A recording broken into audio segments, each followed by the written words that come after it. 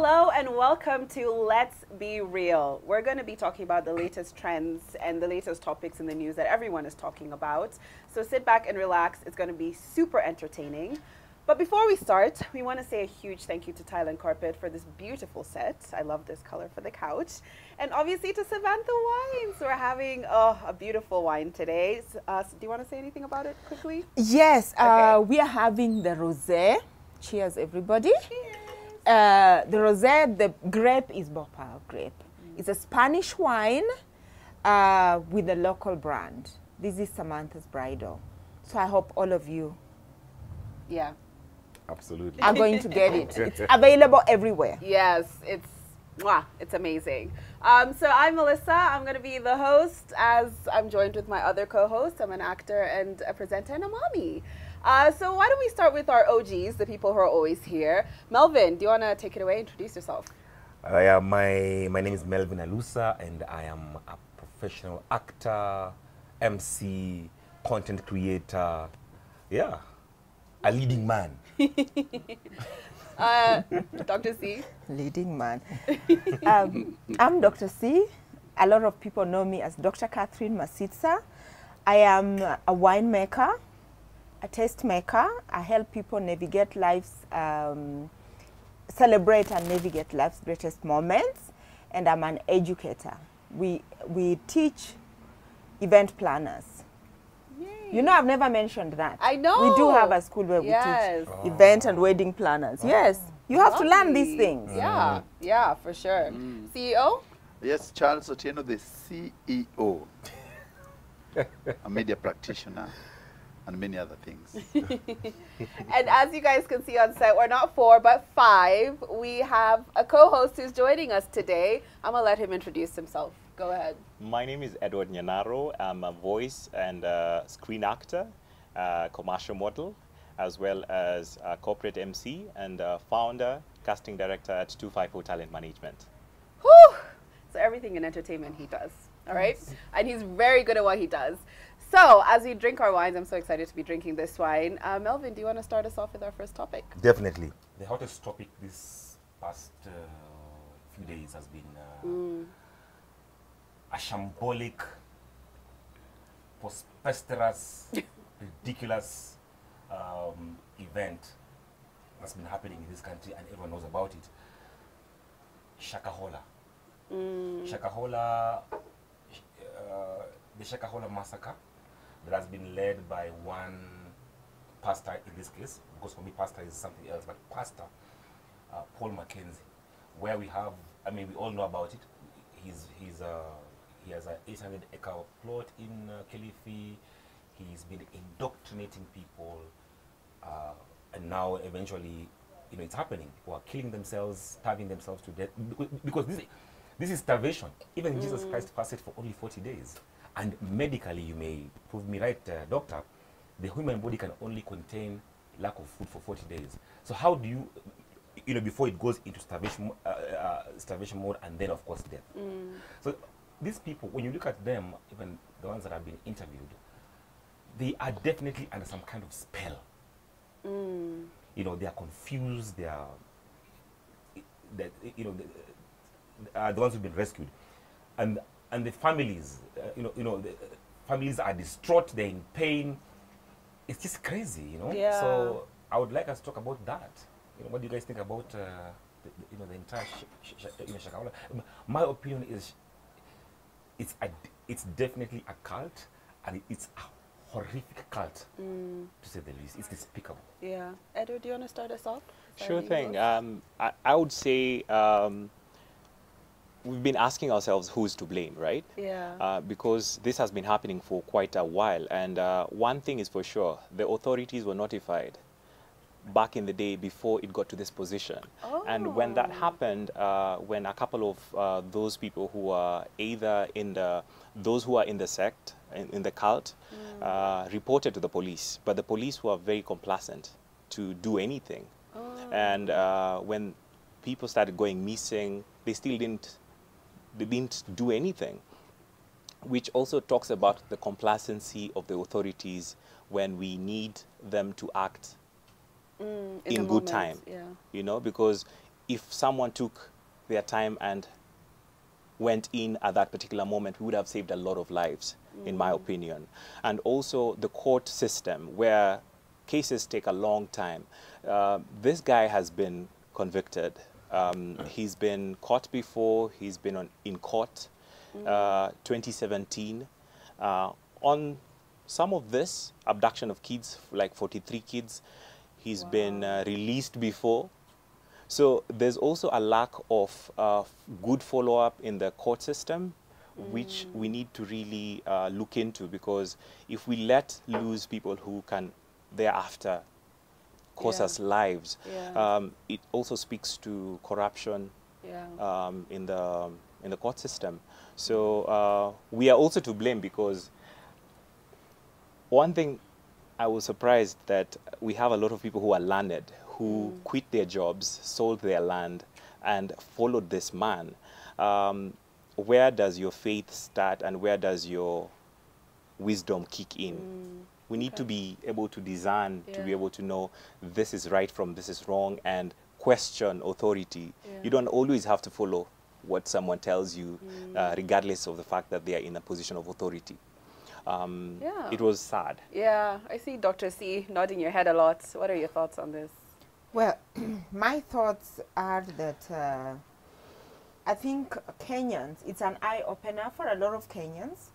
My mind immediately goes to, there was a story, but regarding a different other preacher, man of God, apparently, who completely mystified this lady on, she had a property on Riverside Drive, and somehow they took her in, put her on drugs, and before she knew it, she completely, and there was somebody who was specifically to make her tea, and drag her, and she lost all her properties. Oh, wow. Yes, you know this story. And finally, by the time even the family was discovering, and they took her separately, and now she started to gain her senses and all that, that story was just swept under the carpet. We don't even know what happened. Nobody has ever revisited it. Okay? And by nobody, I mean like perhaps mainstream media. Yes. Yeah? Has never actually revisited this story, what happened, so that we see where it actually is going to. And I'm thinking, you know, these prosperity preaching and all that, in so many continents, for example, even like Europe, some of these things are banned. Because Europe went through that dark age of when people would be banned, even Britain. By the time everybody became sober, like this, and you're making noise pollution for who? Preaching what? Yeah, you go and you're contained there. So some of these, and I'm seeing Christianity and religion is actually reaching there. Because how do you bamboozle all these people? Yeah. But the other thing I'm observing, there is organ trade. Organ, you know, there's a big trade worldwide about the sale of organs. You get abducted. So I'm also beginning to think perhaps all these people are taken in, their organs are harvested and sold, and then they are under the pretext of they are starving and starving themselves. So there are so many things that this thing must be investigated. But Kenyans, I hope Kenyans are opening their eyes. If you're a Christian, Jesus Christ said it is finished. Nobody comes to my Father except through me. You don't need anyone. You just pray. See directly. Any quick words on it?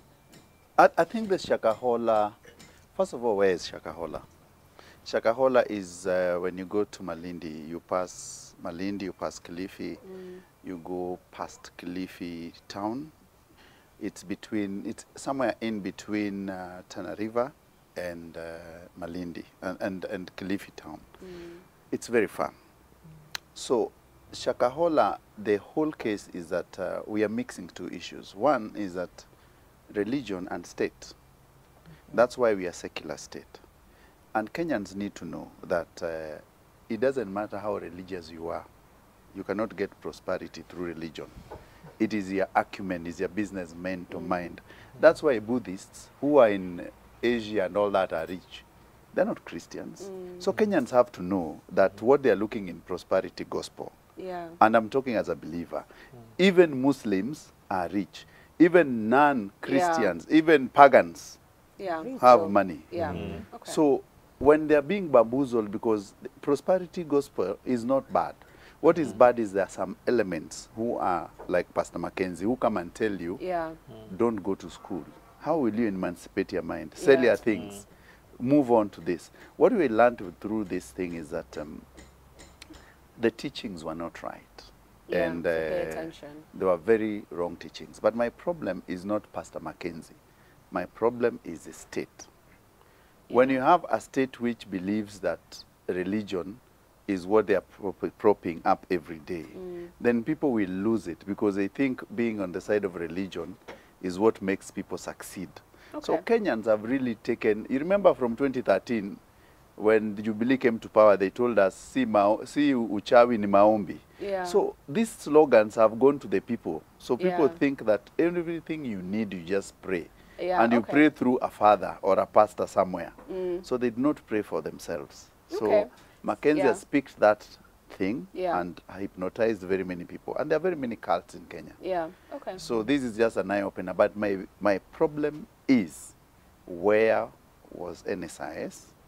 Yeah, where was the government? And actually talking about where was the government, Yes. I also want to talk about something else that's been on Twitter and in the media. There's a very disturbing video going around. Me, I've not watched it, I've refused. But it's a story of a mother who fell out with the father of her child. I think it's in Kitengela. And her child was 2 years old. And she, even just to say it, so she pretty much, she killed the child. And she was like eating like the child's organs and things like that. And I think a lot of people would ask the question, like, where was everyone? Where was the community? Where was the government? As in, like, how could it get to the point where this is happening? What is going on? Because personally, me, I know a lot of people are going to say it's mental health. Me, there's some things, I'm just like, that's just demonic. Which is almost what I would say even for the story we just covered. I'm just like, that's just demonic. You can't tell me that's mental health. I refuse that one. But Dr. C, what do you think about that whole situation? I suppose for me, when a mother, as a mother, because I am a mother, Yeah. and I know how it feels to be a mother. Nature is there The to natural help instinct, you. yeah. The natural instinct to protect. Your body changes, your mind changes to protect your child. So when you find a woman doing something else, I would put it like 90% mental health. I think so. I don't know, our mental health laws are really different. Yeah. I don't know whether this girl belongs to the jail or she actually belongs in a mental institution. They she's need put to to, jail. I think we'll have to wait for her mental status to be checked before we can make any, let me Convictions say, about her, yeah. careless Yeah. comments, because I think so that we women must be encouraged to speak out. Postpartum depression is a major thing. I know women who've had postpartum depression, they never heal, and they've gone on to completely not even go back. Yeah. I know personally, I have friends who, they were pregnant nicely, their life is going on well, it is not even out of luck, their husbands are in their lives, they love them, but they're just not okay. They've never been okay. And Yeah. we've seen many celebrities actually coming up and saying, you know Yeah. what, I've had, was it Kambua the other day I saw? She spoke, she had postpartum depression. Yeah. So these are things that need to be educated. Women need to know if you're feeling low after Yeah. having a child, Yeah. even after 2 years, speak to somebody. Okay, so Melvin, she's talking a lot about having empathy, especially for people who are dealing with mental health and mothers in postpartum. Do you think that we should be having empathy in all these situations of mental health where people are killing people or doing these atrocious things? Or do you think, you murdered someone, you shouldn't have any empathy for you? Sorry. After watching that video, number one, You watched it? Yeah, to the end. So forbid, the end. oh, yeah. I'm a father as well. Yeah. You're a mother, I'm a father. But I think where a child is concerned, there's a thin line really between mother and father. Because the way you express it as a mom and the way you express it as a dad may be different, but the core, the instinct of protection and all. The instinct of protection, the core emotion is the same, just differently expressed, masculine or feminine. However, I think, judging by the video and the way the neighbors were coming through, so first of all, they had a scream, and they came. For me, it tells me perhaps the child had been going through this sort of torture. For a while, because they had screamed. When you hear a scream at a neighbor's house for the first time, maybe you won't necessarily go. Especially if it's a kid, yeah, it's a kid. Kids scream all the time. Yeah. But maybe this had been happening for some time, so they came this time round because the scream was becoming weird. Yeah. Found the woman naked, okay, the lady naked, lady whatever. But if you stab a child 100 times, 100 times, and then you go ahead and open her entrails and mental health. Yes, I think part of it may have been mental. Yes. But part of it also is deep-seated human wickedness. Because I think nowadays the amazing thing we want to the overall want to wear the blanket, is, you know, I'm mentally unstable. Oh, I'm depressed. And it's this postpartum. How come this postpartum? The world is what it is. Women have been. We have 7 billion human beings. Yeah. So do you want to tell me? And like in Kenya, in the world every day, there's 200,000 babies being born every day. So are there 200,000 cases of postpartum all the time? There has to be a solution. Therefore, I mean. You can't tell me that God has given us something as beautiful as a child and not given us a mechanism of how to deal with postpartum. If you take postpartum to the point of where I saw that child being killed, that is now you have entered. You're excusing too much. Yeah, you're excusing too much. You've now become wicked. And basically, you're expressing your wickedness. I believe, Dr. C, it's a combination of maybe postpartum, like you're saying, I agree, but also that woman's wickedness was also expressed through that.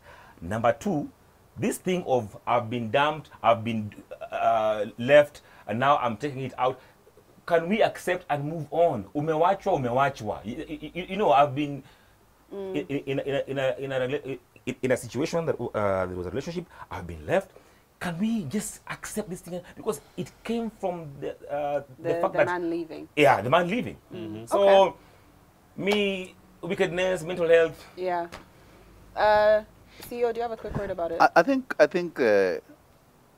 Melvin has really prosecuted it well. Yeah. In this country, there is no way, traditionally, these things never used to happen because of support system. When you're giving birth, there were very many people around you who would help you and all that. This postpartum thing we are saying is very westernized now in African culture.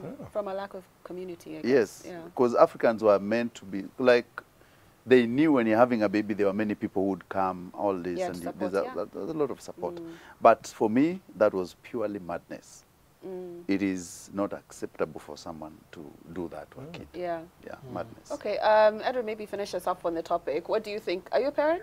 No, I'm not a parent. Okay, but you've been in relationships and maybe you've been left or you've left someone. So what do you think about that situation, the way she handled being left? I feel, okay, because I also thought about probably she's been left. A lot of times we've had situations where even men take it away, take it on the kids to like do away with them and then kill themselves. We've had situations like those before. Yeah. And in this particular case, we don't really know what really happened. Yeah. However, there's no excuse of cutting up your baby and eating them in any case. There's PTSD, right? It usually takes like 2 days to 2 weeks in the beginning, but it can get worse where the mother feels like they do not love the child the way they should be loved. They feel like there's isolation, irritability. They feel there's so many things that go on through the mental state of the mother at that particular moment that they can be able to do things that would normally not happen. You know, despite the fact that the mother has a motherly instinct, then it's not there when someone is suffering in that sense. But it was a very disturbing video. I just watched it in with a not no Not clear the- clarity. Yeah, because I don't think I could have stomached it. Okay. Yeah. Okay. Yeah, I think we've all kind of talked about it. Maybe there's mental health, maybe there's madness, but there's no excuse. I think is what we're saying. At the end of the day, Yeah. there's no excuse. Dr. C, do you want to take us to our next topic? Yes. So Something a little bit lighter than that, than the suffering. No, this of is not children. lighter. Oh, And no. in fact, Oh, no. in fact, what I'm about to talk about Eh. could be the one that is causing people frustrations until they're just Oh, eating no. eating others. Uh-huh. Because we need to deal with these debt. I want to talk about the debt repayments. Yeah, our The debt economy, crisis. the state of the economy. So in one of the local dailies, there was the headline, the debt payments surpass the running costs. Yeah.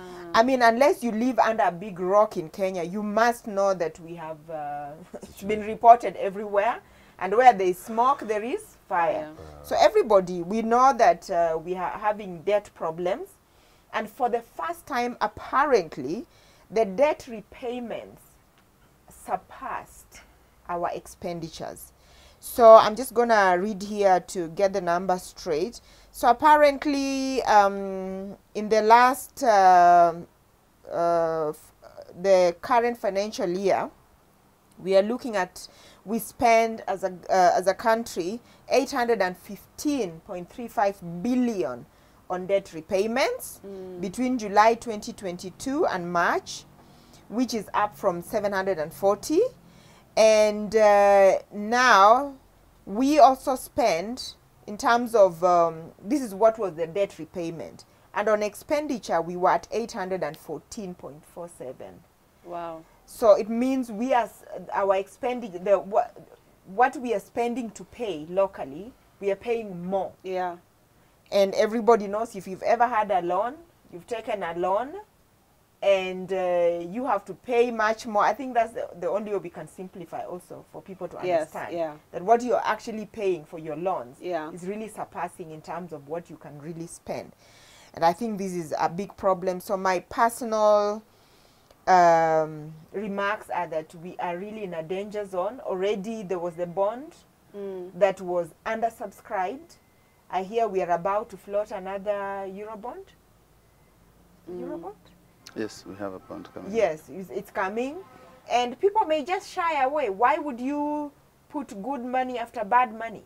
Do you know, like, if you're going to be paid? I don't Yeah. know what you guys think. I think for me, I'm not a financial expert,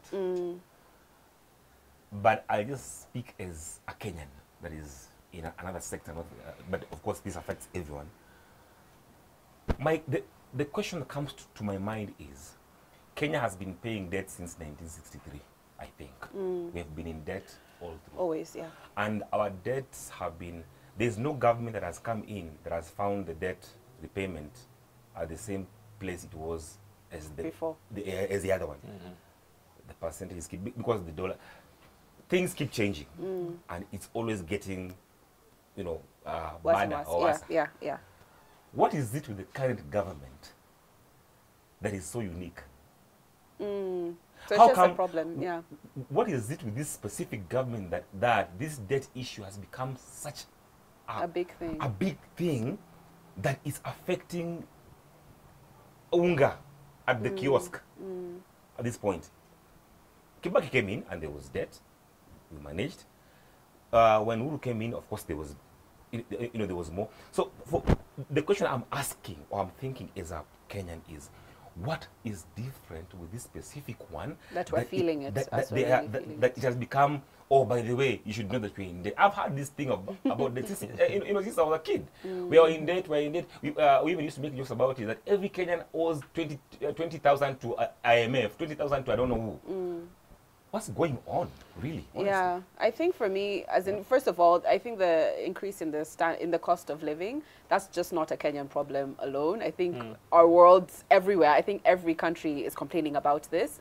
All the citizens are complaining about the increasing cost of living, and there are a couple of factors that are leading to that. So I don't think that our debt problem is the only reason for the increase in standard of living. I think, for me, like, I haven't researched the debt problem in depth, but I just keep thinking, if corruption was not in this country to the levels that it is, would we be in this problem? right now? Because yes, as in like, and it's not to say that there's no benefit to these loans that we keep getting. You see a lot of infrastructure that's come from it. But I just think so much is wasted in corruption, as in like we could have paid off so much of this debts if it wasn't for corruption. So I just, it's a dream. It's a dream of where our country would be. Although that being said, it's not like there's no corruption. There's no country in the world where there's no corruption. But where we would be. CEO, what do you think about this? Now, I think I'm a student of economics. Perfect. Let me Tell put us. it correct. What you've just read is that that was until March. Our debt repayment currently stands at 930 billion. What? 930 billion. Oh my gosh. Going forward. Next year's loan repayment, Kenya, is 1.2 trillion. Next year. Okay. Next year. We are one step away from defaulting on our loans. And this is what Kenyans should know, that we should not be masking these things. It's a dire thing. We have a problem here, and Yeah. it's a massive, massive problem. Our KRA collections is below budget. On March this year, there was a Eurobond, a medium Eurobond, which was floated actually in this April. The subscription was 24%. The people who took it is 6%. We hope to raise 30 million so that we can run this month. We raised 1.7 million. Our KRA collections for the quarter was even lower than that. So what am I speaking out? I'm saying that for you to survive as a country, remember that you collect your revenue. The first thing you do is you collect your taxes. The taxes we are collecting, this year's budget is 1 trillion budget. Our budget for this year, which is next month or in June when we are reading the budget. So it means that you have to borrow money. Again, you have to go to borrow money. And I hear a lot of Kenya Kwanza talking a lot on things they don't even understand. And people are lying, they're bamboozled by these facts. The fact is that we're in a danger zone and we cannot actually honor our debt. So what can we do? The only thing to do is that we have to borrow. Next month, President William Ruto has to go to IMF. They have to borrow 200 billion, so that we can plug and pay our debt and also pay. So what's the solution? Our solution is that we have to expand our tax base. Okay. We have to expand our tax base. We have to bring more people who don't pay tax Into to our that. tax Tax bracket. President Ruto has to go to the international market and restructure our loans. That is the only way to survive. If they are supposed to be paid in 10 years, let's say we pay them in 20 years. Tell them we cannot. Our loan ceiling, we are hoping that next year, our budget next year will be 2.7 trillion, our collections. But remember, we are paying we'll pay 1.2 trillion in our debts, because there are loans which are maturing next year, which takes it to, currently, when you are reading, it was until March. Now our loans are matured. There's a loan which matured around 40 billion this month, which we started repaying, so it moved to 930. So what I'm trying to say is that they are saying you don't borrow money to pay people. That's why people are not being paid. The money, when you take it, it's like your account. You take it consolidated. Yeah? Okay. That's why counties have not gotten. You have to count 300 billion, which counties get every year. You add, your budget is 1.1 billion. So that's 1 trillion. You look at that amount of money, you realize that Kenya actually is one step from default. Okay. So what do you think, Edward? 1 or 2 words as we close up this topic. 1 or 2 words is, we didn't get here just now. It didn't just happen. In the previous regime, we had more borrowing than ever, and which has gotten us here. And also, we have a situation where our priorities as a country or in government are really messed up, where when we are struggling in this kind of a situation, we have CAS being appointed, and salaries, there are salaries of very few people which can actually sort out a lot of mess that is going on, like the doctors, you know. But when the government cannot be able to even pay their people, like just salaries, and we are in this kind of a debt situation where for every 100 shillings, 80 bob is going towards debt repayment, then you wonder from the collections, we are going with the negatives. How is it that we can be able to then, there's less development that is going to happen. The economy is not going to grow because you're not going to feed the economy because we are always just paying debt. So that's really my opinion. And so it's dire. We're in a dire situation. People, pay tax, please. But my thing Let's would not be, default. Pay tax. my one tip would be Quickly, as very we close out. very quickly. Edward said the previous regime, you know, but I would say there's no previous regime. They're all the same people. The regime that was there last is this is a continuation of the same regime. What you need to tell him is that, Edward, a government is a going concern. Is that? Yeah. A going concern. Okay. It is not you stop and you move. I get Okay, it. we're going to continue, guys. We're going to continue this conversation. Let's continue during the break. Just one word for the ladies. Yeah. You know, we are overpowered. Yeah. That's why I have always been an advocate of, we cannot afford every 5 years to be going to elections. Yeah. We need someone to have a tenure of that one brings because other every issues. time you have What? somebody new, as a business person, our business always stops. We trade like for 2 years. The rest of the other time, people are politicking, and then the other year, people are voting. Yeah, Then we do business for 1 or 2 years. That's why the country is not able to collect enough tax. Yeah. So therefore, I'm thinking, there was that thing we were meant to sign. I don't know what it was. Some politics, something, people shot it down.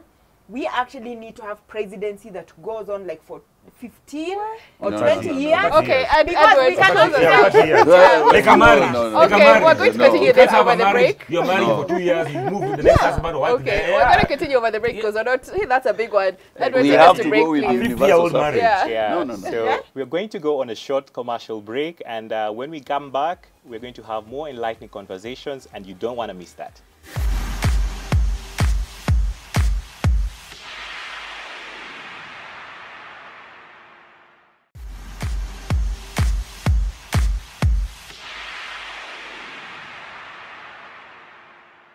Welcome back. It has been very interesting conversations. Let's be real. We are going into the second segment of this show with more intriguing and interesting and even more hilarious conversations. And I'll start you off, ladies and gentlemen.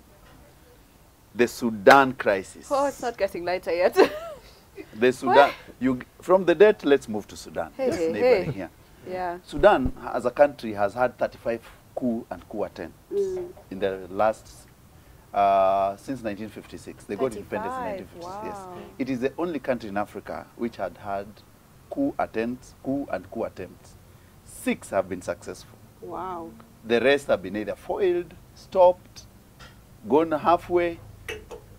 It has been crazy. RSF is a rapid force which is led by Hemeti, and then there's the Sudanese army. So these two gentlemen, led by Burhan, they have been fighting for the control of that nation. And I have my thoughts, but I'll allow you guys to speak first. So for me, first of all, I would say, from the way I understand it, is that there was that before Bashir was, deposed, there was a civilian outcry, a public outcry, where they wanted him out for various reasons, and then of course that happened, and now the government went to. It was a transitional. Was meant to be a transitional government that has been given to the army, and then goes back to civilian rule. That was the agreement. But in true African fashion, small power, or rather in this case, big power, but small in the case of where they are, even Sudan. Yeah, they have twisted power, they are in there. Now the army doesn't want to move out. Now our RSF, it's RSF, right? Are saying, guys, you have stayed there for too long. Honestly, why is the army fighting? And there was an agreement. Give power back to civilians. I mean, there's very few nowadays, few military or police states. Yeah. The countries are run by civilians. Aren't both sides the military? Yes, the military. Yeah, Both of them are yeah, military. but So what's the difference? no, RSF is being powered by the civilians. Okay, so now on that, maybe these are rumors in the rumor mill that I heard, but I heard there was a bigger issue of something about the government had made a deal, was it with Russia, for port or something, and the Western Americas or those countries were like, no, we can't allow for Russia to have this kind of a power hold. A naval base. Yeah, yeah, they can't have that kind of a base in Africa. So now they're funding this other side to now come and overthrow this government. It wouldn't be the first time that we've seen these first world countries fighting by funding African militaries or armies or militias. But yeah, because I also think it's very convenient how quiet they're being. The West is being pretty quiet, but you know, when it comes to Ukraine, they're loud. We'll send armies, we'll send money, we'll do all these things. Oh my gosh, it must be in the top of the news of CNN, BBC, everywhere. Sudan, wapi, nowhere. Dr. C, what do you think? Yeah, so for me, the story of Sudan, it's very sad because it reminds me of the story of the Congo. Yes. Because Sudan is one of the biggest, largest, richest African countries. Yeah. And who wants peace? Who is interested in peace in Sudan? Yeah, if it is not the north, it's the south. So there is that. But I think so that the idea of the civilians powering this fight could be true, because even talking of the southern Sudan itself, the disparities in wealth, because as you know, I'm a luxury connoisseur. Yes. So it means I deal with all the rich Sudanese. Yes. Yeah? Yeah. At the point of when they really need to spend, whether they are north or south. So there's quite a bit of event planners from Kenya who go to Sudan. Yeah. North and sometimes even in south. Yeah? To do these big events. These people are, the people who are filthy rich are rich. Yeah. Like you don't, like you cannot, it's unbelievable. Yeah. Completely unbelievable. So there is, and I always see, I'm always feeling, of course it's gonna, the bottom is gonna rise. Yeah, and it could be one of those. And whether or not, there are many theories. The thing is that people are dying. People are having to leave their homes. Yeah. It's a nightmare there when it comes to humans. And we need to find, the world needs to find a solution. And this is why we always say, we have to be each other's keeper, because America stopped policing the world. And this is why you're all waiting for them to come and say, oh, you know, we all must go into Sudan. The world is tired. Africa needs to take care of its own business. I feel like the world has always been tired when it comes to Africa. Yeah, What do you when think? it comes to Africa, Ukraine, they're not tired. Rwanda, they were not. They come cause Rwanda, our they were problems, very and then now tired. they act tired. exactly. Yeah, They should so also when be you- tired of reaping our resources, our natural resources. Imagine, I yes. wouldn't get What do you tired of think? doing that. Yeah. What I'm also thinking is the effects of that to, how does that affect us as Kenya? You know, there's a lot of investment there that Kenya has in the aviation, ICT sector, name it. And also the peace and prosperity in our nation, because we are bordering them. You know, if we do not intervene in a way, or whether or not we intervene, it's going to affect us. So there's a lot that also Kenya has to lose if Sudan is not stable. That's one other thing that we need to put into consideration. And it's sad that Sudan has always been in this situation, because I don't know whether there's any other African country that has that number of coups and that, you know, people dying, and it's just, it can be safeguarded. So I'll break it down a bit about RSF and the army. The Hemeti guy was, Burhan used to be the leader, used to be the army commander of the Western region. Western region is where Darfur is. Hemeti, who is now leading RSF, used to be a chemo trader. Chemo traders have a lot of security. So Burhan, who is the commander, who is fighting now with Hemeti, hired Hemeti to be his intelligence officer in Darfur. You remember that time Darfur had a problem with the guys who are feeling that they were left out in Bashir's government. So they started fighting the government. So what did Hemeti, Burhan do? He went and asked Hemeti and bankrolled Hemeti with his horsebacks. And Hemeti formed something we used to call the Janjaweed. That means horsemen, a militia of horsemen on horsebacks. There were 80, the first one. These guys really swept Darfur. They killed people.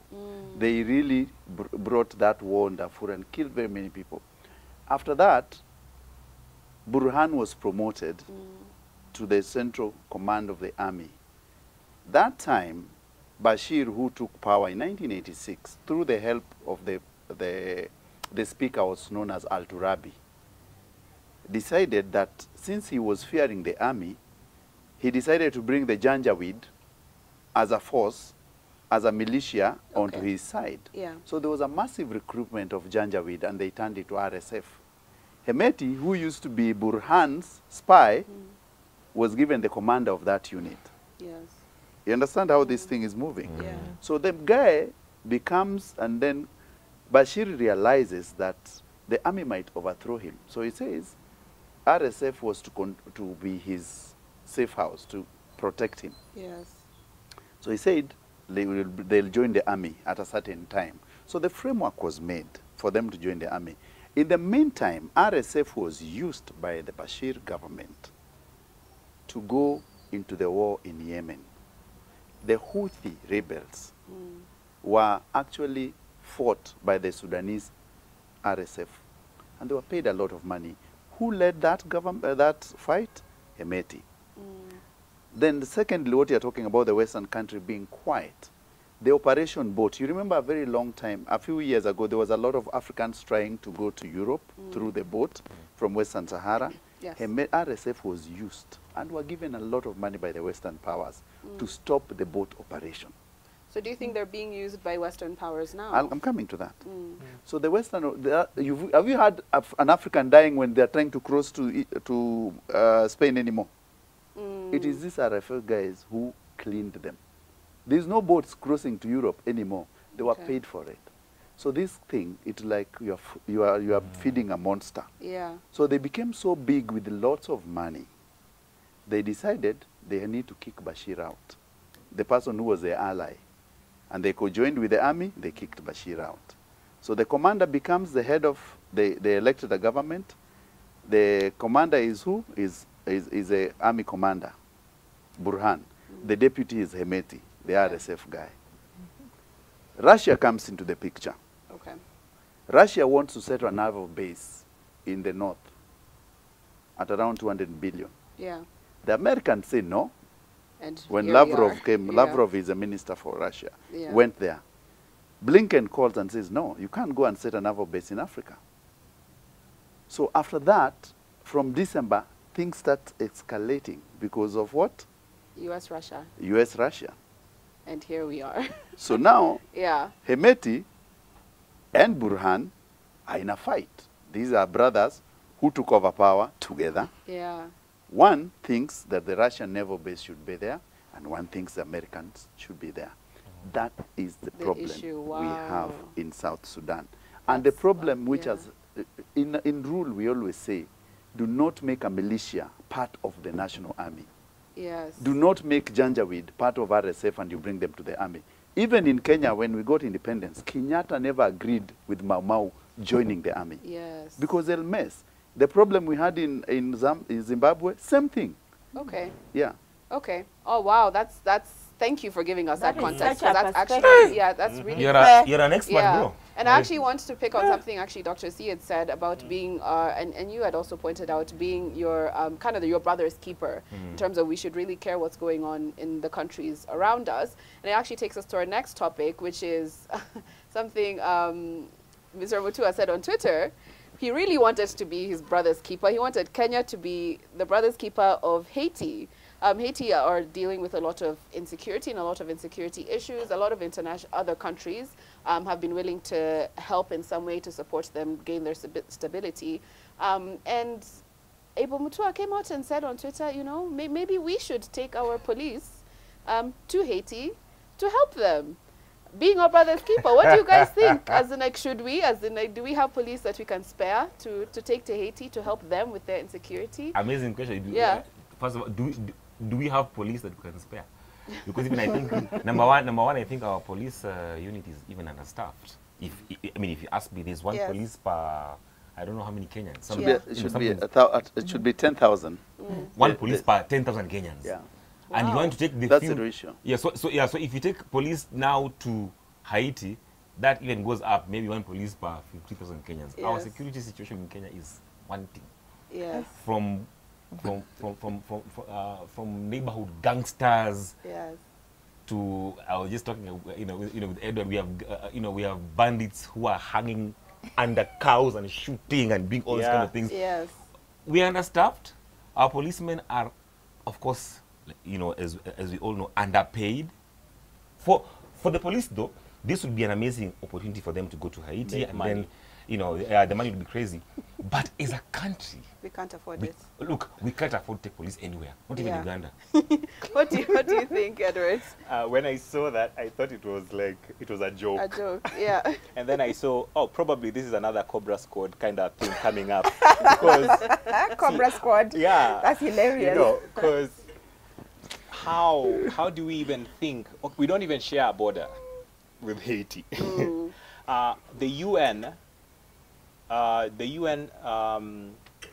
security, the US is not even giving their people or their armies.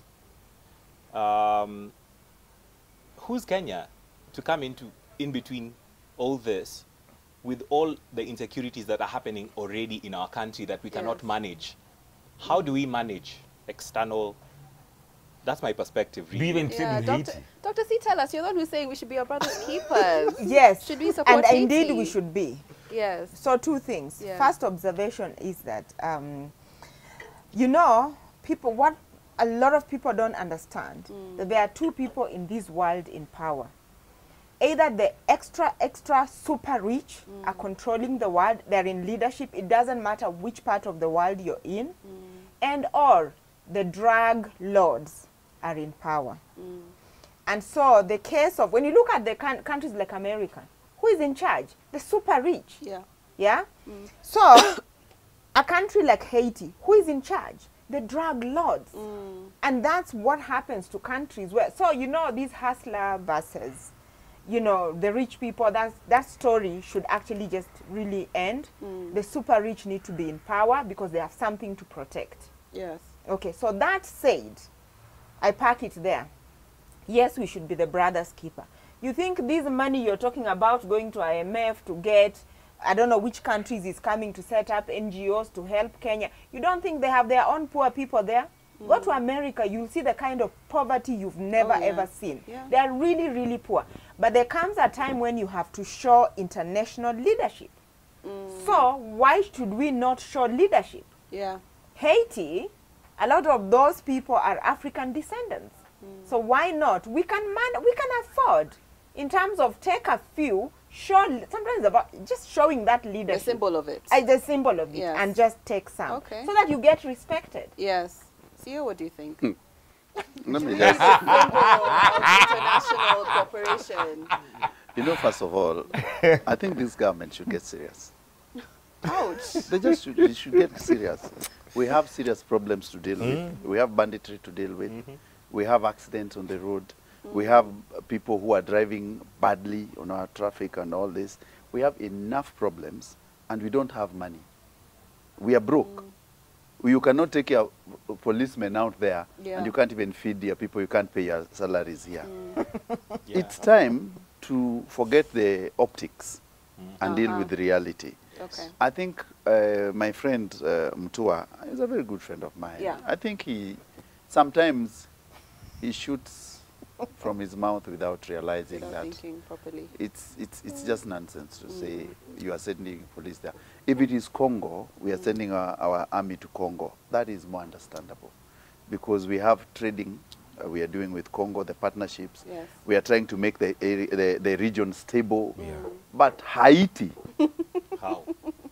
How now? You're How did sending- you get Yeah. there? Maybe he was thinking about the next episode of Cobra Squad. it is Yeah. Cobra Squad. And That you is are- mine. and you're sending an underpaid, hungry policeman to Haiti. Surely.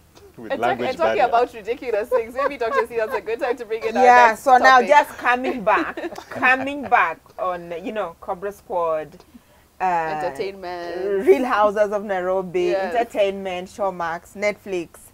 Yeah, so there is a new show on African, Yes. the Egyptian ancestry, and all that, and there's a lot of debate going on there. So I think I will start with my personal views because I have Yes. very strong personal views. Okay. That number one, the world has changed. Yeah, and what is wrong? Yes, Cleopatra is true. He was from the Ptolemy heritage, which everybody knows was Greek. Yeah, so in a way, yes, Cleopatra was actually not African. But that said, Egypt was very African. Africans built the pyramids. Yes. What a lot of people and a lot of Africans need to study history because we need to own it. Algebra, which everybody says was from Arab, because Arabs gave algebra to the world, mathematics. Okay? Do you know it actually originated from Africa, from the Maktaba in Mali? Yeah, almost all It of our originally came, our the subjects whole came from education. Africa, Africa yeah. has given so much to the world, including building those pyramids, yeah, that it is, a lot of Egypt was African. And even up to date, a lot of Egyptians don't want to identify as Africans. This is unacceptable. I feel like We need to go back and conquer Africa. all of it. Yeah. Even up there. I feel like in truth, Egypt has had a very deep, long-seated history of struggling with race. As like you see even from the pyramids and everything having, not the pyramids, but the sphinxes and stuff having their noses shot off. It's not new, that conversation and that debate in Northern Africa generally. I know a lot of Northern Africans feel like us, we're part of the Arab world, we're not Africans, and they don't like being associated.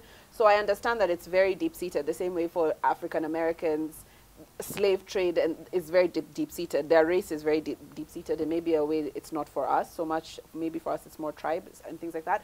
So I understand the history behind it, but for me as an actor, I just feel like at a certain point, see, people had no problem with white people doing blackface way back when. Yes. There's a lot of shows like Bridgerton where we have people who are not historically of that race playing those roles. I just feel like when we're talking about entertainment, I feel like we're at a point where silazima, as in like silazima, it does, even if fine historically she was Greek, if you find an amazing actress, look at, it's the same conversation people are having about Little Mermaid right now. Because you have, what's her name? Not Chloe Bailey. Hailey Bailey, who's black. Halle Bailey, who's black. She's playing Little Mermaid. People are up in uproar about it. But I feel like at this point, if you get a really good actor who can really put across the character, I don't think it matters about race. Do you want, as my other person in the entertainment industry, you want to give us our final words about that? I totally agree with you. And with the example of Little Mermaid, it Yeah. did so much to the black community. There was a lot of excitement that came with watching a black, even the kids, because Yes. there was the singing and everything going on. The kids could relate. So I'm just thinking out loud. What's the worst that can happen when we have a black actor who ought to have been white? It's not the I didn't end see of like the world. I didn't see the argument. I was reading those articles and I'm thinking, so now Yeah, like what's the big deal? what's the problem? Yeah. I think as a Give us our final words on it, yeah. as a leading black actor, He hasn't talked enough Okay. one word. as a leading black actor in the world, I think it's time for the world to recognize that we have arrived on the international platform, whether they like it or not. And we have been delayed, by the way. We have been delayed. Not that we are not equal to the task. We were equal ages ago, but now we have arrived. We are telling our own stories in our own way, and I thank God for Netflix. Netflix have come and they have just destabilized the market, whereby they have removed Hollywood from where it is, or Hollywood has remained where it is, but with the kind of amazing budgets, high quality productions they've come up with across the world, and now in Africa, we are able to tell our stories on the highest platform ever. Look at what we did, with Country Queen. Yeah. Country Queen competed global. Country Queen was #3 in US for almost a month. country queen, done here And locally. she was local the lead And she was the lead actor. Oh, I was her co-lead, by the way. But see, I think it begs the question: if we're saying that black actors should be able to play white roles, are we also opening Pandora's box of where we're going to start getting white actors playing black roles and saying don't complain? They've been doing the Listen, same way. They've been doing it, and But now we say it's not acceptable. So are we? Can we play both sides of that? When the white man came, he brought us what? The Bible and the gun. And the gun. And they told us that this is our system of education and all this and all this. It is not wrong for us to play their roles. But I'll go back to Egypt, first of all. I love Real Egypt. quick, I yes. love Egypt. I know, I love You it can't too. be Yeah. First of all, Egypt was black. It was known as Lower Kemet. The first pharaoh was black. The first pharaoh was called Menya. In books, they spell it Mene. Wrong. It's Menya. He was a black man, and I can refer people to go and read. Check Anta Diop, one of the guys who've written those books. Those Cleopatras and all, they came and picked the African culture. It is not wrong to pick a black woman to play that role. Because even the Arabs there, even all those people, the culture they use, the Pharaoh was a black man. Even they used his name. So my argument has always been, let black people thrive because they're the people who found all that culture there. The culture in Egypt is not Arab. It's actually black culture. Okay. So why are we trying to say that we can't play black? Okay. Dr. C, give us our last words. So the last word, I want to talk as a producer. Okay. Okay? And since we're on a national platform, in the Bridgerton, yeah? Yes, those roles, there were Africans who were in those leading... Yes, Yeah, they were in royalty and Yes. whatever. So that said, as a producer, sometimes you want to look at, when you're producing a show and you want to take it to market, and to a platform like Netflix or whether it's Showmax, you want to look at viewership. So sometimes you may replace certain roles and be inclusive as possible, because the world is changing. There's no way you're going to produce a show and you've made certain people feel not included. So I suppose also the producer was looking at that, but also honoring what you've said is history so of Egypt, amazing. Yeah. Honoring the history, being true to the history, but also looking at the inclusivity. Such that if this show, the other day I saw Netflix invested, I don't know how many billions in Korea, because they see a lot of their viewership is actually coming from there. A lot of money. It made international headlines. So now you want to be sure you're getting viewers from everywhere, and you want to be inclusive. Okay, so, and I so suppose make this is what the producer was also looking at. a business Africa decision. is a force. Yes. We are viewing this platform in a way, Whew, yes. So, Edward, do you want to take us to break? Yes, we are going to take a short break and we'll be back with more mesmerizing conversations. Don't touch that dial.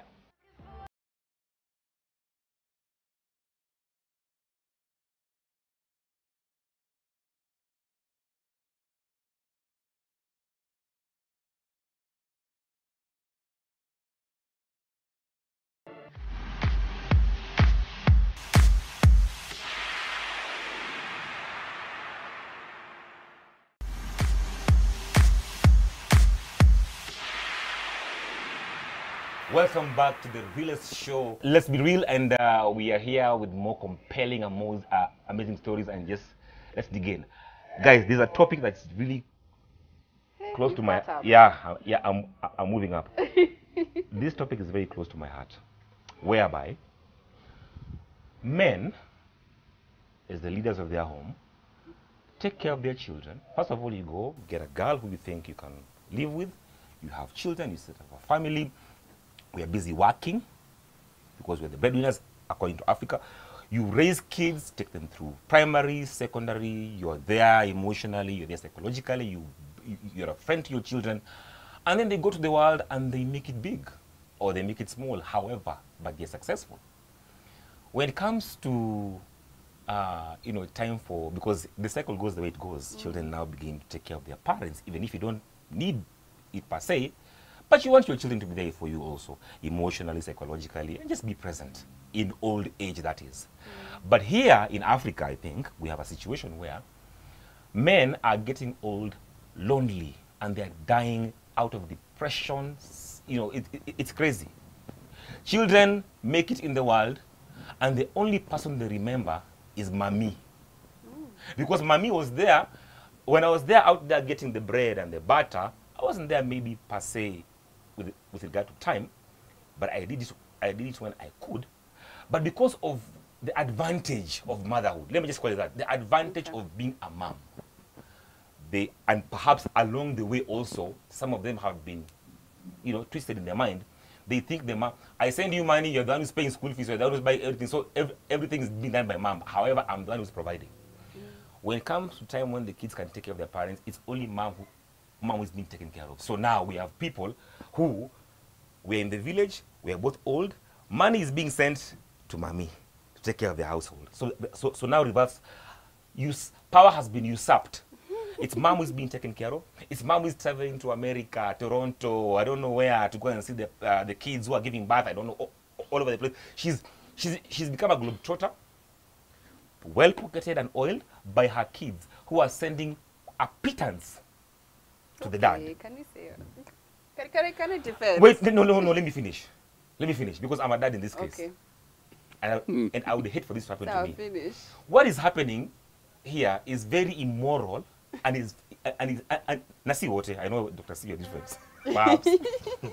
But is this justifiable, guys, honestly? Yes, I think it's justifiable. Listen, and I think you said it very nicely. It is a benefit of motherhood, that mothers are generally the primary caretakers of the kids. And so we bond with our moms. Hey, we started from how many months with our moms like this inside of them? So I feel like there's a special bond between a mother and a child, and then also even now, but it's always been that way, with the breakdown of marriages a lot, the kids are always left with the mom. The mom is the parent who has been there for them, thick and thin, always present. And it means a lot. So when the mom is old, that's the person you have the bond with. Plus, I also do think, and I think a lot of people would agree, in a household, who do you trust the most with money? You trust the woman, because the woman is the one, you give her money and she'll sort every single person out. But the man, he might just keep it for himself. And we see that happen a lot. Men will make money, but they're drunks, whatever, they don't care about the household. But women always care about everyone in the household, and that I find that they're better caretakers. So if I'm going to give money, I'd rather trust my mom with it, because I know she'll be fair and she'll take care of everyone. That's why. So your mom will give your dad the money? No, she'll pay for whatever he needs. What does he need the money for? So I think I want to, Dr. C. yes, I think we are having two conversations here. The first conversation is that I refer to the Kikuyu community. This one I know, is that I have seen a lot of women, once the children are through with school and all that, all of them are being shipped to America. By the way, it's a big problem of pandemic level in that community. The women are going to America. When they reach America, it's that, okay, maybe they are going to look after the children, and then when they reach there to look after the children, and then they get like a job somewhere, before they knew it, they meet somebody, they get married, and these men remain alone. Yeah, because the saying is, I want to buy my mom a house. It's never, I want to buy my dad a house. Yeah, so you find the men are remaining and they become lonely. The women go, and that's a big problem. I don't have a solution for them. But the second thing we are discussing, we are actually talking about retirement. Yes. This is what we are talking about, retirement. Because in other communities, when you even look at the West, when you look at, the communities are changing. And this, by the way, we shouldn't even just talk about the men only, even the women. Is the fact that the men become lonely because they are not good at making networks. The women are making the networks, and therefore they can stay. Yeah. But the men need to think, how are they retiring? Are you going to retire with your other men, the one you've been going to the sports club with, eating nyamachoma with? So now, this presents, if you ask me, a business opportunity.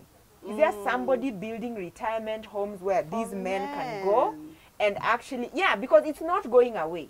You're retiring and you're going to the village where you never lived. Yes. Yeah? Like now, you, CEO, if you retire and you have not planned yourself here, now I'm not saying you will, but see the glorious career you're having right now. Yes. You retire, you want to go to the village, you know nobody. Yeah. Yeah?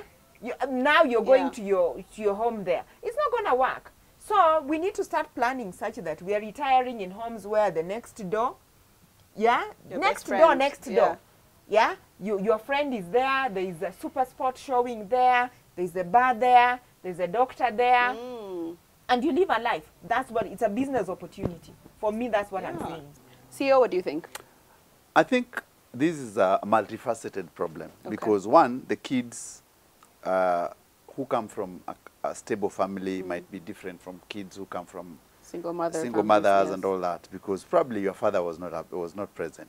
Yeah. So when your father was not present, you have nothing. An example of Diamond and the mother. Diamond does not care about his father. But this problem has manifested even in families where they are very stable. The man and the woman has lived together for a very long time. Because the mothers always tell their kids that, you know, when you give your father money, he will drink, or give me more money than your father. Yeah. Some of us, what we do is that what I used to do when my mother was alive is that I'll give you the same amount of money as I give my dad. Okay. And I will not disclose what I have given anyone. Were they living together? Yes. So Because you're giving one, them- okay. if you give your mother money and you say, I've given my father 20,000, your mother will budget for that 20,000. Yes. And As she should. Yes, and then she has another 20,000.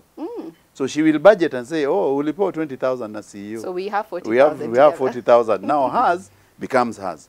I think as men, I think in this generation going forward, when you're going to retire, make sure you have your own money. Don't expect your kids to give you money as a man. Because Okay. if you depend on your kids, they'll give their mother the money and you'll be frustrated, you'll be depressed. When you're saving, make sure that you have another account where you have your money, for use. That when Okay. you retire, when you go home, you do not have to bother anyone. Okay, so Edward, he's saying that men don't rely on children. So do you think the problem is, yeah, men, you need to stop relying, or is the problem the children? I Children don't need think to start giving it's to their dads. okay. That's a caution to men not to rely on their children. But I remember in the olden days, men used to want to have a lot of children so that they can take care of them. That used to be the case, right? Like, okay, families used to have a lot of kids so that they would take care of them when they get old. And in this question of loneliness when someone gets old, it's about how cultured they were. If you saw your dad take care of his dad and you saw the optics and you were present, it would be ingrained in you to take care of your dad the same way. When you don't have a close relationship or you did not see that, then even in your mind, it does not occur to you To do because you cannot relate with that. And another thing is, a lot of times we have a lot of parents taking care of, like a parent who has like 14 kids. All of them are taken care of, school fees paid and everything.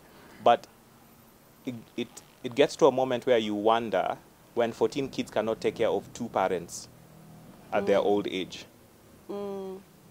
It's really, it's a matter of either one, selfishness, 2, you forget where you're from, and when the parents get old, this is what happens.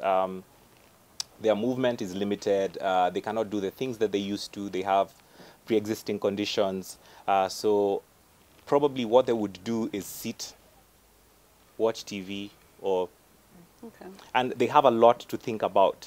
So when that happens, you're not communicating with them, you're not showing up during events or festivities.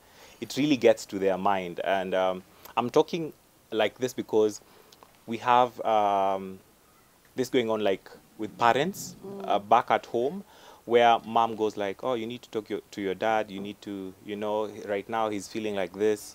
And at times we cannot help it because of either one, occupational hazards, you're not present, but also when you're not present, phone calls really do help so that they don't feel like they are alone.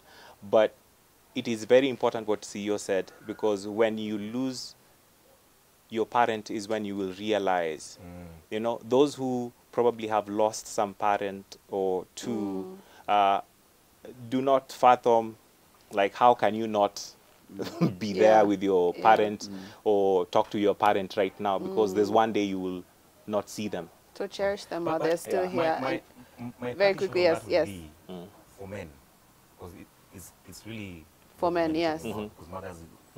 sort of like comes natural. Two things. Men, number one, of course, let's not reduce this thing to a money issue.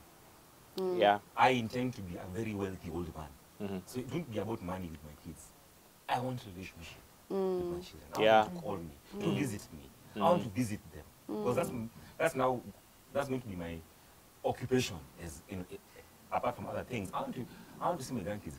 Men have to create now. Now we are learning as men who are now kids are growing up. Create a friendship and a relationship, and that is equal to time with your kids. Otherwise, if you think it's about sending money, you will reap that thing, press down, shake it together, and that's an important point. You're quoting the Bible. It's going to be, I'll throw money your way, shauri yako kaa nayo. I want a relationship. So let's create time, let's create a relationship, let's create friendship with our kids that we may reap therefore later on. It's not about money all the time. Okay.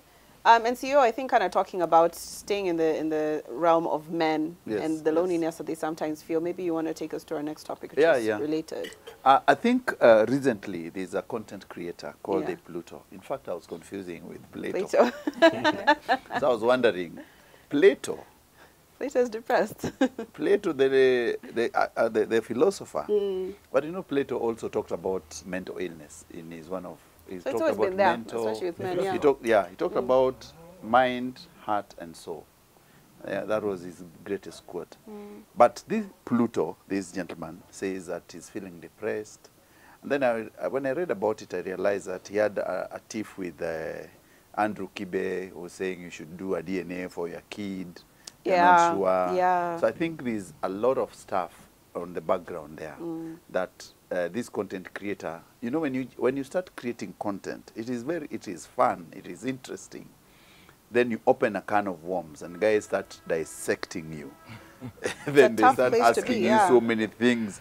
They start telling you that nose doesn't look like yours. Oh, that woman I saw with who you are not even, your father is not your father. Then you're like, that is not. Things come up. Then you start getting depressed.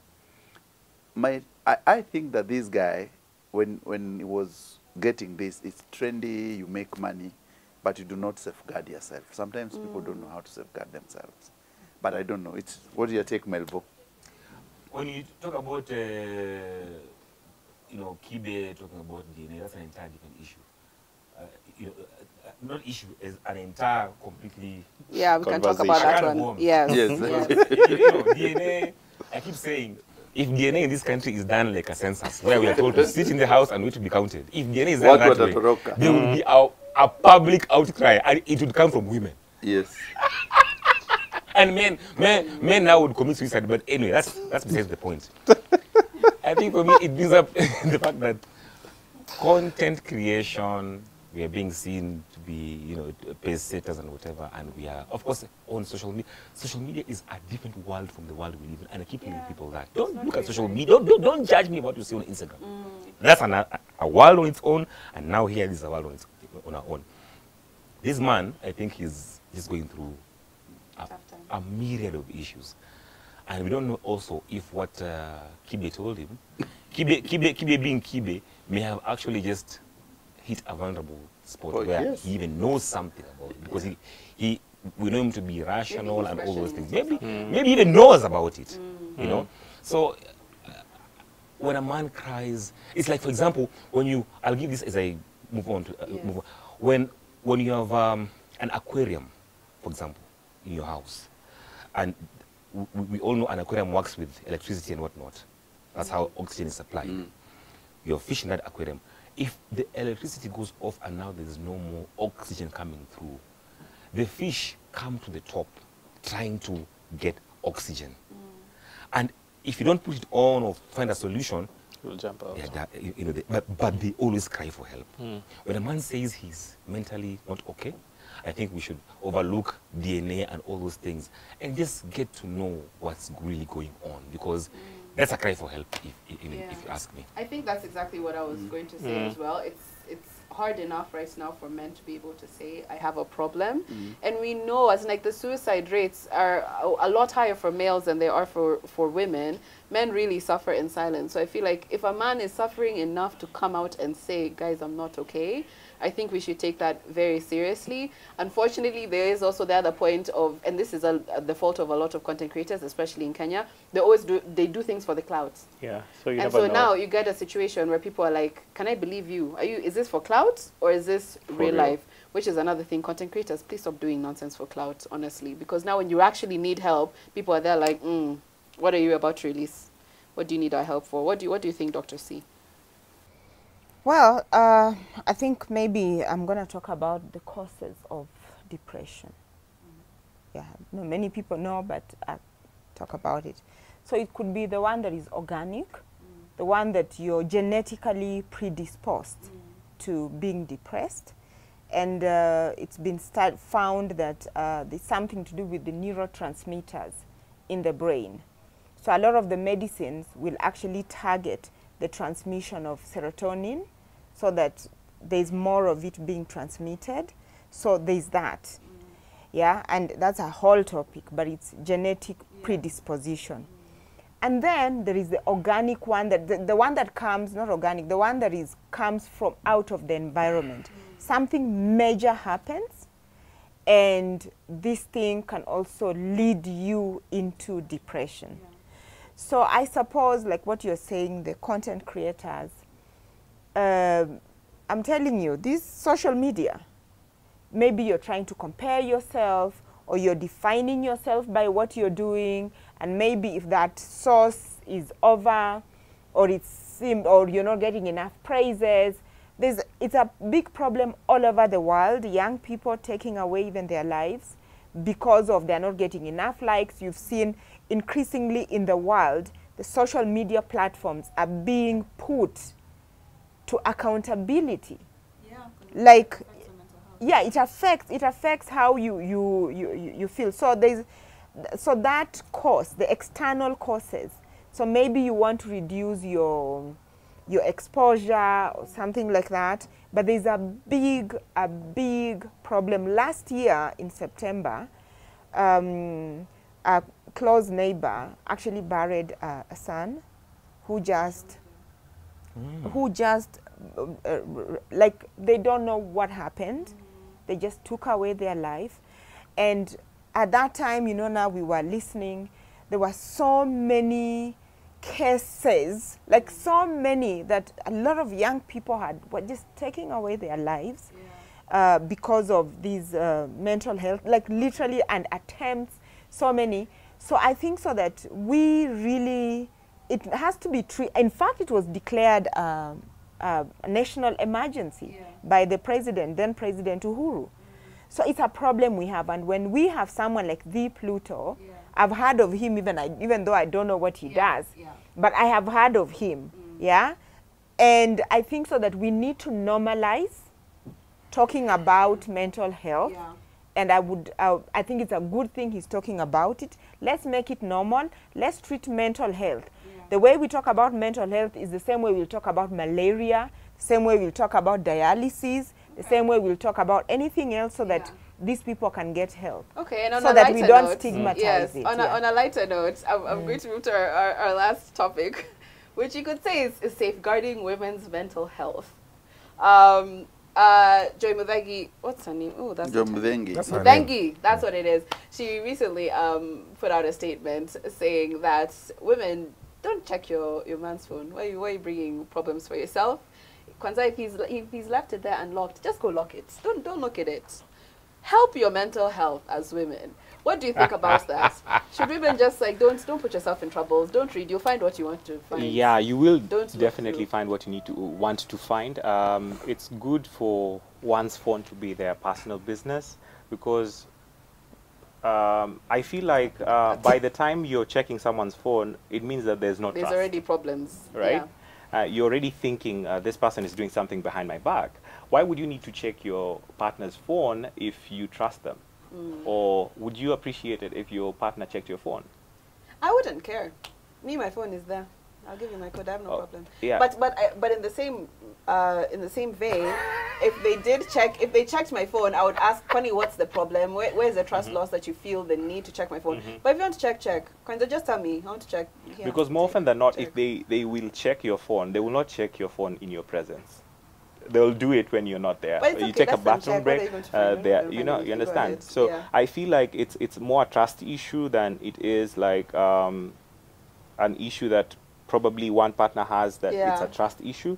But if you want to really have transparency and trust going on in a Yeah. relationship, then if you feel like you need to ask something, you'd Just rather ask. ask Yes. than, you know, start Okay. crying, because when your partner notices that you do not trust them, then It's a you are problem. giving them an excuse to actually cheat if they are not cheating. Okay. Hey, I don't even know who to ask. See, tell us. You know, two things first. Yes. Phones have been the highest cause of divorces in this country. Absolutely. In the world. In the world, yeah. In Kenya is even worse. Uh-huh. And it's because I'll bring something we call language and culture. Because today I might call Dr. C, I can text and say, hi, sweetie, how are you? But There's the tone, no you're relationship. No, it's Yeah. a text. A tone in a text. In No, a but then text. your wife might read a different tone to Yes, you. so Like, I? the language, Yeah. when it appears on phone, when she comes and snoops on my phone, and I've called her sweetheart or darling, There's a problem now. it will be a problem. So she will not know whether this darling, what does it mean? But it's the way people call each other. Language has really progressed from where it was meant to be. You don't call people darling before. You understand? So you see now, they say, why are you my calling her God. darling? Yeah. Why are you calling her sweetheart? Is she your Why are you daughter? calling? You see, you understand? But these things, it's just language. So I think that the best thing, because if you know you'll text, Yeah. and it does, you'll have a discussion about it, and you've texted someone, and you finished, hey dear, could you please do? So your wife or your husband will say, hey dear, why didn't you say hi, Edwin or Yes. Edward or Yes. yes? No, it's just, Uh-huh. So leave the phone alone. Dr. C, do you agree? you're a married No, woman. What do you I think? absolutely. You know, the guilty are always afraid. But that said, Yes. that said, one of the things actually to keep the, you know, the mystery in your relationship Yeah. and all that, actually, even in the some ages, yeah, the men never used to sleep with the women. There was that personal space you would have, yeah, even within the African setup. Yes. The man would have his home his there. house there, and he would Yes. go to the house where he wanted to go. So we are normalizing this thing of we are sharing the bed every day, yeah. But I've seen some people build homes such that the man has his own bathroom, he's Yes. grooming, he's doing his own things there, and the lady has her own space, she's doing her own things there. That way you maintain that that personal, the mystery, the word, and it keeps the relationship going. So there's that space where people need to feel they've not lost themselves. The I individuality, recently yeah. read an article, a lady in the UK who said, you know what, she actually was so fed up of her marriage in terms of she felt she had lost who she was. She went and rented a different apartment for herself, where she would just go and listen to her music, do her things, be just who she wanted to be. So in a relationship, I'm not talking about cheating. I'm just talking about Having your own space. the essence of you're in a relationship, yes, but you're not losing yourself. Whether you're a mother, you're a father, you feel that you can Yeah. keep yourself. And I think for the checking people's phones, I just think because me and my husband, we share phones, whatever, we have nothing to hide. But some people may feel their personal space so embedded Yes. that it can really cause a rift in the relationship, even if there's no cheating. Okay. Yeah. So Melvin, would it cause a rift in your relationship if she was checking your phone? Or would you check your wife's phone? first of all, I want to congratulate Joy. I think she's a woman who has got great wisdom. That's your problem. Wisdom is lacking nowadays. Where Explain. very many women are walking around with no wisdom. Don't check your look. So will you not check also your I woman's phone? completely agree with Dr. C with regard to, I don't want to lose myself. I want to have some sort of mystery around me. In fact, I will do the same. In my next relationship, I will have, I'd rather have my bedroom, your bedroom, to maintain some decorum. Some, like even now, my kids don't come to my room. When they keep coming, I just say, hey guys, you know, and they know they don't come to my room all the time because I want to maintain. I'm a father to them, yes, but I'm also Melvin Alusa, I'm an actor. Why are you checking your partner's phone? So if you see your partner texting at 8 p.m., you should not ask any questions. Or you should not check. No. Yeah. Even you as a man. I don't want stress. That is so strange. Men, Texting at 10. The only the only reason I will check, for me in my insecurity, the only reason I will check your phone as my woman is not because I'm checking for texts of men and whatnot. You want to check my M-Pesa? I want to check your M-Pesa and your M-Pesa transactions. Yeah, you guys are busy investing in land. Investing, yes. But that's individuality. It's not business. Comes back to have your room. Have my money, have your money. Yeah. I will check your phone for the money trail. You're checking my phone for the women's trail. Especially in the arts, media, entertainment. Hi, darling. Hey, babe. Hey, what's up? What not? That runs through all. It's language. Ati babe. My wife could be your Ah, friend, that's and she knows me and you are just friends, and you told me, hey, love. Like she keeps texting. Hey, love. You keep texting me, hey, lover. I've never in my life. Boundaries. I could even Boundaries. see the messages that even me and you share. If one of our partners looked at them, they'd be like, yeah, but it's actually nothing. That's why it's language. Let's have some boundaries, guys, please. Just too much. So boundaries and maintain your mental health by not even asking questions. Don't. I think that's a great place to end our conversation today. Whew, we started off really heavy, but at least we finished off light. I want to say a huge thank you to Samantha Wines. I really enjoyed this one. Absolutely. And my water too. And the water too. And the water too. Yes. Samantha water. This one is drinking wine and preaching Remember, water. you guys, you can get Samantha Wines everywhere wines are sold. We're entering, by the time you guys are seeing this, we're finishing our long weekend. So just stock up, have a bottle of wine or two, even for the next weekend. And we want to say a huge thank you to Tile and Carpet. I really liked our sets today. I love this color. So I hope you guys have really enjoyed. Give us feedback. What are you guys' opinions on the topics that we've covered? And we will see you again next week on Let's Be Real. See you.